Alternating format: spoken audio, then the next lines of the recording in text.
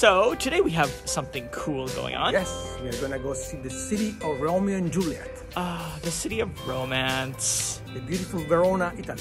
Follow us. All right, let's go.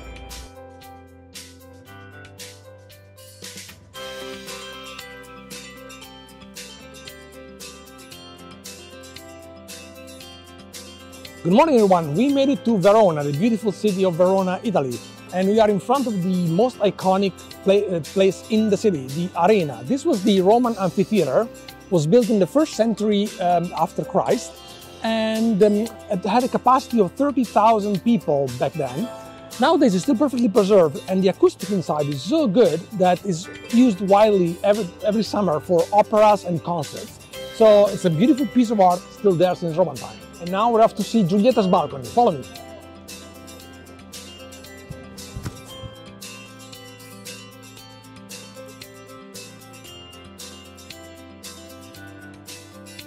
If you're thirsty in Verona and if you wonder if you can drink the water, this fountain is here for this reason. Look at this.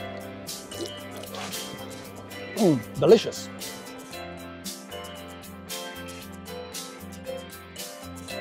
So we're going to Giulietta's house here. Look, the line is pretty brutal, so we might not be able to get in. So let's take a look. So we decided to do the house of Romeo and Juliet anyways and wait in line for a little bit and try to show you. Here we are in front of Romeo and Juliet's balcony. According to the legend, that was the balcony of Juliet's when she was like praying to Romeo that was standing down here. And if you rub the breast of the statue of Juliet, apparently it's good luck. Let's go do that.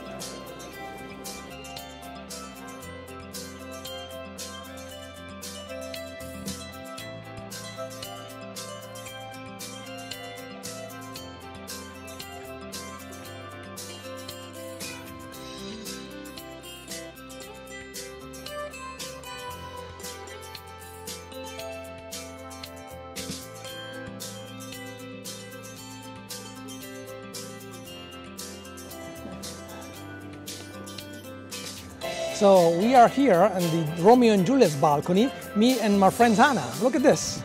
Hi.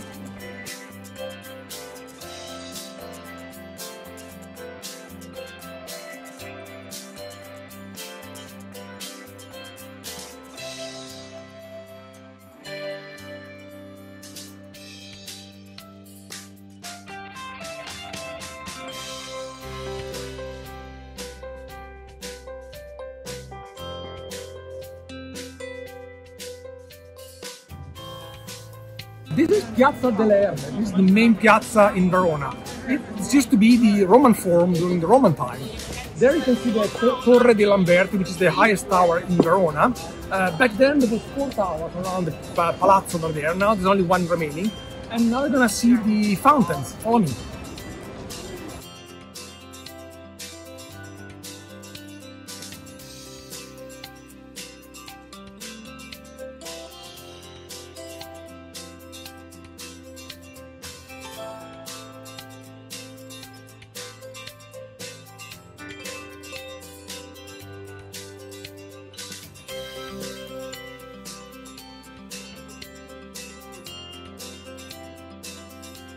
Well, folks, we are still in the Piazza delle Erbe, and this is the fountain of the Madonna of Verona. That's how it's called. In reality, this statue is repurposed from a Roman statue of the 3rd century.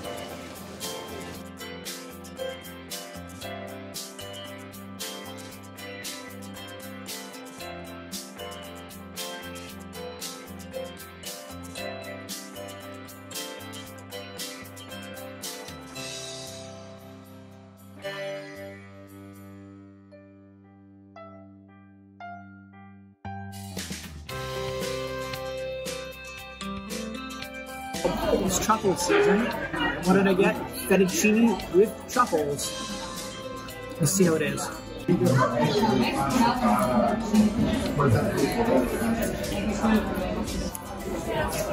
Delicious.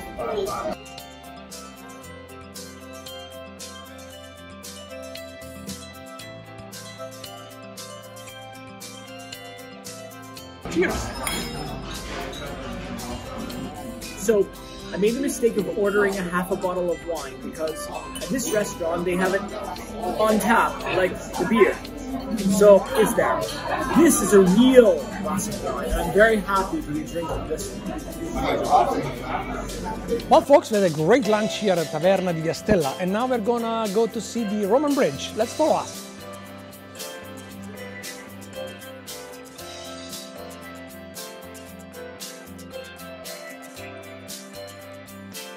Folks, we reached Piazza dei Signori. This was the political center of Verona. This was the palace of City Hall, where the leader of Verona used to meet. And that portico was built in the 1400s and where the town council used to meet.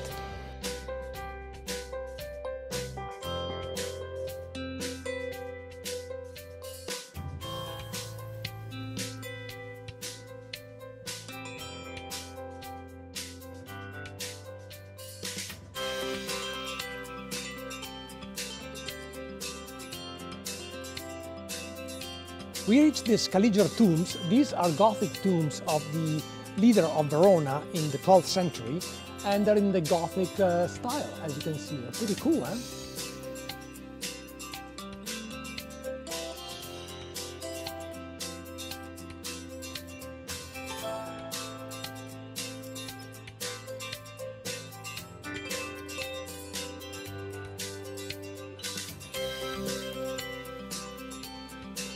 And after we saw Juliet's house earlier, this is Romeo's house, not very far away.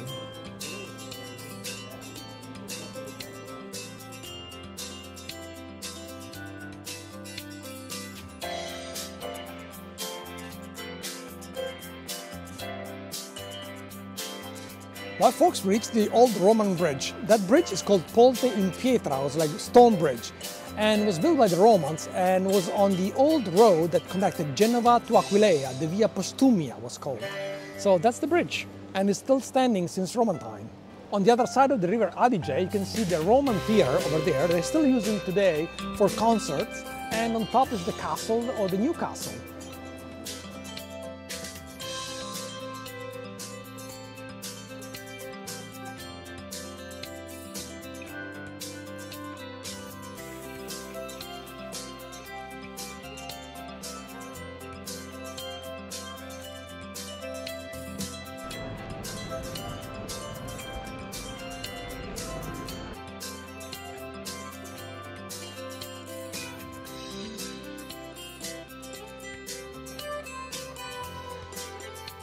Inside the cathedral complex, you can visit the baptistry,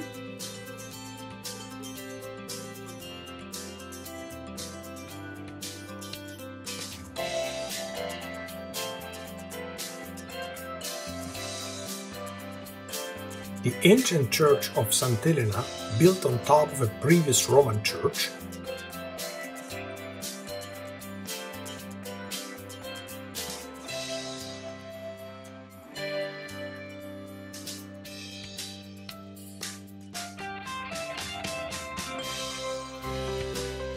and the beautiful cathedral itself.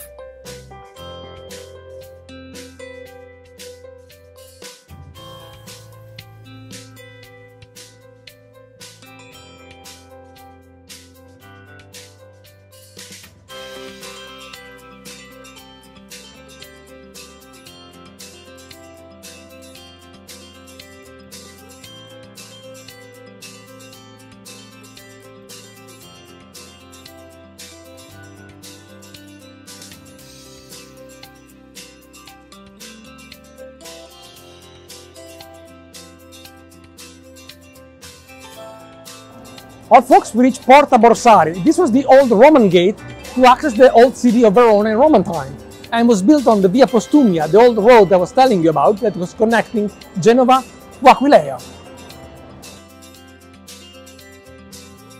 Folks, we reached Arco dei Gavi. This was an arch built by a very important family in Roman time, the Gavi family, and was still perfectly preserved since Roman time. And next to it we have the old castle, Castel Vecchio, a perfect medieval castle with still a moat and drawbridge. Look at this. This is the old castle in Verona, Castel Vecchio. This was built by the Scala family in Verona. It was the Lord of Verona, and was a big fortress during medieval time. And on the other side is a bridge. It was the bridge of Castel Vecchio we're going to go see in next.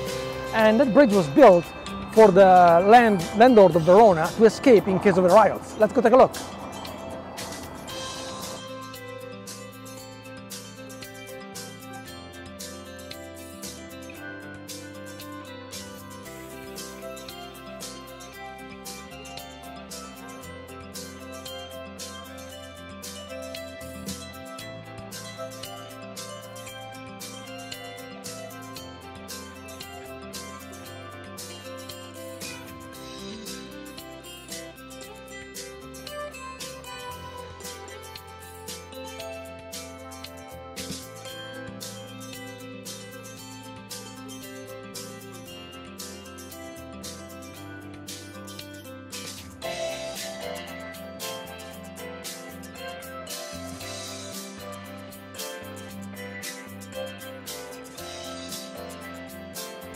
Well folks, this is the Castel Vecchio bridge. The bridge I was telling you about was built from the landlord of Verona to escape in case of a riot.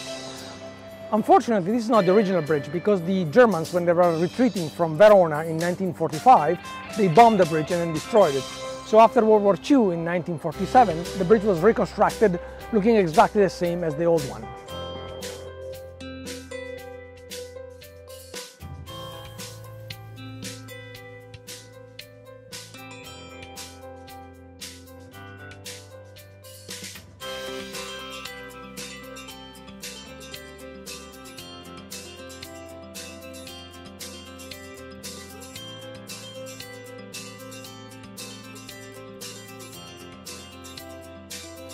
Well folks, we are back to the Roman arena and this concludes our tour of Verona. We hope you liked it, and if you did, please subscribe. Hit the subscribe button and the little bell and you never miss a video.